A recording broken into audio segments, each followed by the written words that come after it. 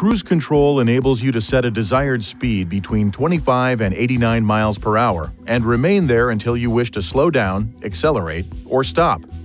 Your vehicle may be equipped with Intelligent Cruise Control or ICC. If you have the ICC system, turn on the conventional fixed-speed cruise control by pushing and holding the steering wheel cruise on-off switch for longer than approximately 1.5 seconds.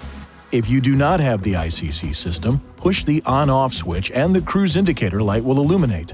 Accelerate until you reach the desired speed. Then push down on the coast set switch and release it.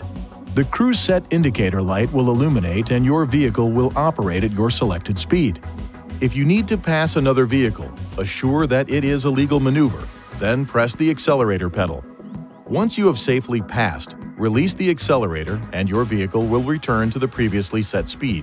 To change to a faster cruising speed, push up and hold the accelerator resume switch. Release at your desired cruising speed. If you push and quickly release this switch, each push will increase your set speed by about 1 mile per hour.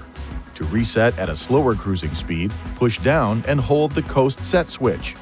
Release when you have reached the desired slower speed. If you push and quickly release this switch, each push will decrease your set speed by about 1 mile per hour. To cancel cruise control, push cancel or tap your brake pedal. The set indicator light in the vehicle information display will turn off.